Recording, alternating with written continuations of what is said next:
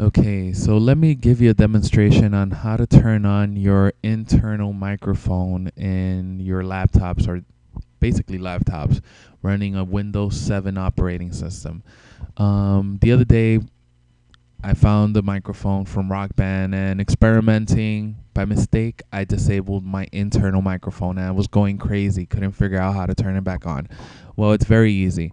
The first thing you're going to do is move your cursor on top of the little volume icon, right click on it, click on recording devices.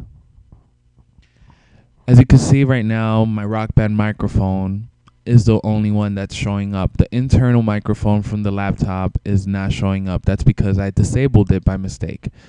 Well, this is where I felt dumb.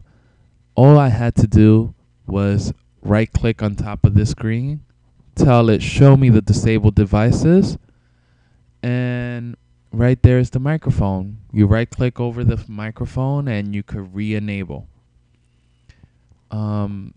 It's that easy, and you don't have to kill yourself. There's no specific menu under control panel or nothing like that. You just go to the little volume icon again, recording devices, and you say show disabled devices by right clicking. On all of these, you right click, not left click, right click.